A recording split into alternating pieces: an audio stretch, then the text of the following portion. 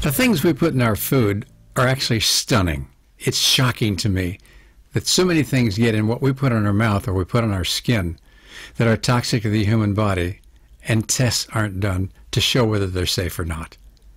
The FDA simply doesn't have the manpower, simply doesn't have the interest, and simply is in bed with the pharmaceutical industry and with the American Chemical Society. It's amazing how this is getting into our bodies and it's causing problems. It has a lot to do with the epidemic of chronic diseases that we face every day. And there's stuff we could do about it, but we don't take enough care about it, because what we're concerned about more than anything else is what do our stockholders think? Is there enough return on investment? Yes, we can take a risk. It may be small, hopefully small, and it won't hurt a lot of people, but what we find out after weeks, months to years, or even decades later, is that almost everything we put in the human body that shouldn't be there or isn't there naturally causes problems. And what's come out in the news now? Artificial butter flavoring has been linked to Alzheimer's disease. My God. This compound that's in there is called diacetyl, and it's responsible for that buttery flavor that's in margarine and microwave popcorn, in snacks and candy, in baked goods and pet food, and we're putting it into our body. It turns out that this particular problem, this diacetyl compound, is linked to respiratory problems in the factories where people who are making this product work. It's causing respiratory problems, and it's causing changes in their brains. It turns out that this chemical crosses the blood-brain barrier, and it damages proteins that protect nerve cell against toxicity. So we wind up with damaged nerves. It actually causes clumping of a compound called beta amyloid in the brain, which is characteristic of Alzheimer's disease. So it could be that to flavor our butter, or to flavor our popcorn with butter, to flavor our wines, okay, and beers with that, may have a consequence that's devastating. Now, we know in the case of fermented drinks like beer and wine that this compound is made naturally by the fermenting process. But it still doesn't mean because it was made naturally that it's good for us.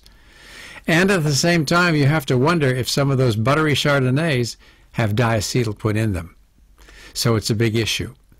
And this opens Pandora's box for what other things are coming into our body that are causing changes like this that are making us sick.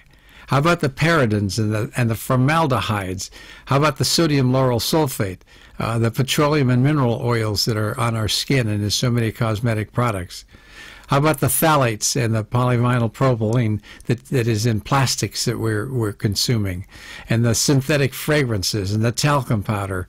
All these things that we're putting on our body that we don't have information that's sufficient to tell us that this is not going to cause a problem, like a neurological defect or a birth defect or some kind of cancer.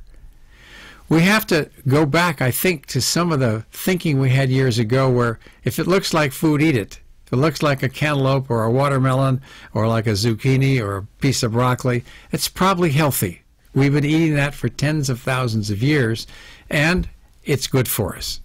When we see packaged foods, it's got cellophane around it. It doesn't look like any kind of food you recognize. And it's got a long list of ingredients on it that has some of these compounds in them that we don't know are safe. Why would we want to even use them? It's just common sense that we should be avoiding things like that and staying close to nature. It's terrible when we find out 50 years later that something we've been using all along turns out not to be safe, and the FDA hasn't done anything about it. We need to tighten up our laws at the FDA. We need to get rid of the conflicts of interest.